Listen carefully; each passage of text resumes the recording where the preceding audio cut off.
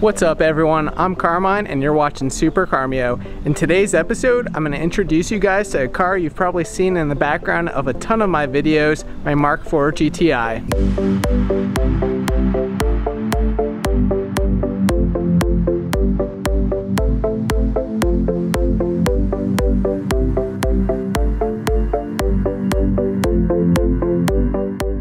The GTI was my daily up until about a year or so ago when the power steering rack completely blew out. And before that, I kind of developed a really nasty exhaust leak, which made the drivability pretty awful. So at that point, I decided to just switch the Evo to daily driver duties. It's been a really fun daily for the past year, but I do want to do some more serious work with it, and having to depend on it to work the next day, I can't really do that. And you might be thinking, oh, what about the Miata? But I don't think that's at a point to be a reliable daily just yet. There's just a few more kinks I want to work out. So I am deciding to focus some of my effort on getting this thing back on the road again. It was a pretty fun daily. It basically had all the bolt-ons you could throw at it, including a tune, turbo back, front mount, intake, suspension, and one of the first things you'll notice are the Evo wheels on it, which is kind of funny. But yeah, it was a fun little car. I think what we're going to do today is replace this power steering rack, but most importantly, get this thing presentable. So we need to give it a really deep wash, and if we have time, we'll investigate the exhaust leak. Let's get to it. Much better. It's not perfect, but at least now it'll be presentable and clean enough to work on. Alright, so the first thing we're going to do is disconnect the steering shaft to the rack from the inside, so it's right behind that plate underneath the pedals. So I believe there are 3 bolts, so we'll just unbolt those and then unhook the shaft from the steering rack.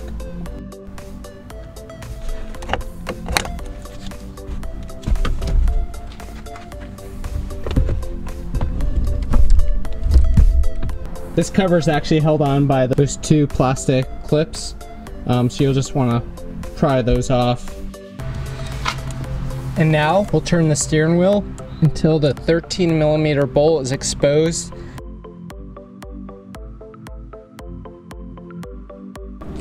And after you get that 13mm bolt off, you could use a large flathead to separate the shaft from the rack. As you can see, it is now separated. Alright, with the steering shaft disconnected, we are going to loosen our front wheels so that we'll be able to disconnect the tie rods easier, and we're going to get this car in the air.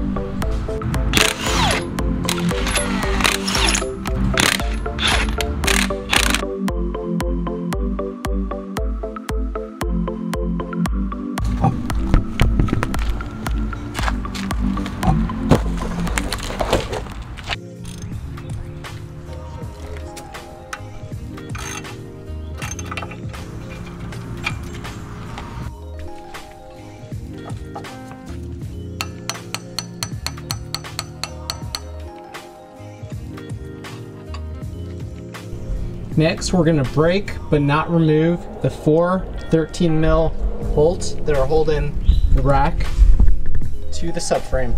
So 1, 2, 3, 4.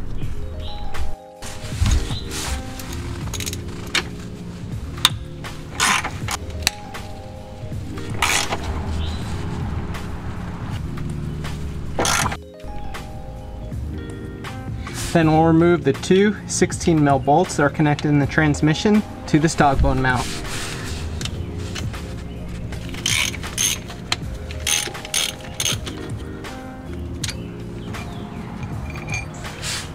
And don't forget, the longer bolt is at the rear of the engine and the shorter bolt is closer to the middle. Next, we'll remove the 4 21mm bolts that are holding the subframe to the frame.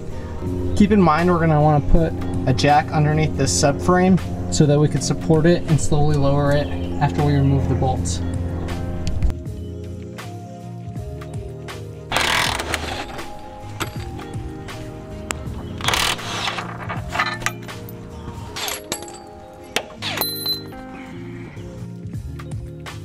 Then we'll use a really long extension to get those two 19mm bolts.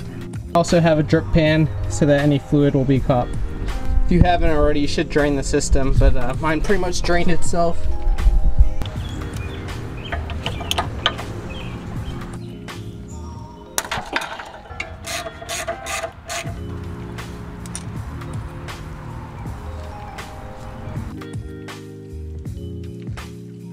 Now we'll finish removing the four 13mm bolts holding the rack to the subframe and then slide it out.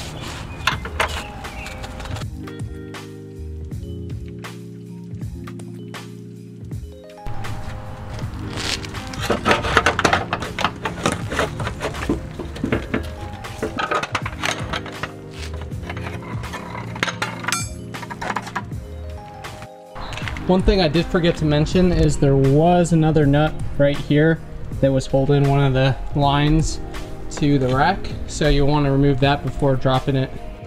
I'm going to measure the threads to the nut of this outer tie rod end when I'm installing the new one. So the reason I'm doing this is just to try to keep the alignment as close to possible as it was before, but I'll probably have to get it aligned anyways, but hopefully this will get me close.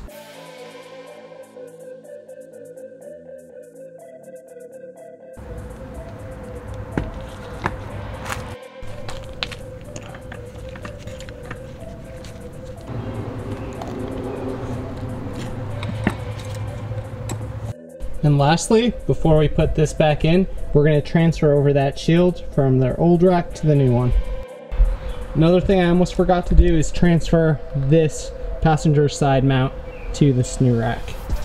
Now note, you'll need two crush washers for both bolts. So you'll have a washer behind the line and then a washer underneath the line going into the rack.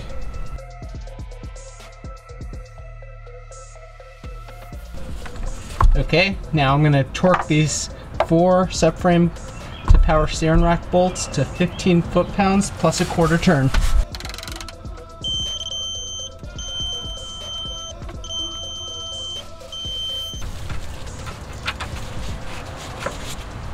Okay, now we're going to torque the banjo bolts. The top bigger bolt will be torqued down to 33 foot-pounds and the smaller lower bolt will be 28 foot-pounds. Okay, now we're going to raise our subframe and then reinstall our subframe bolts and torque them to 75 foot-pounds plus a quarter turn.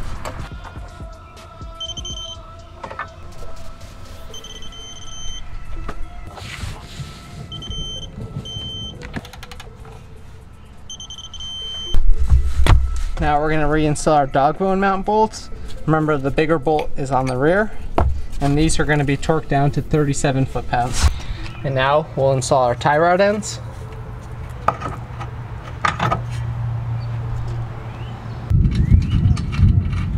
And we'll torque these bolts to 33 foot-pounds.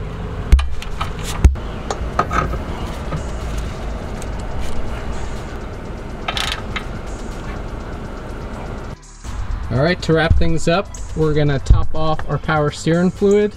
We're going to use the good stuff, CHF 11S. I don't believe you should use any other type of power steering fluid for these type of German cars.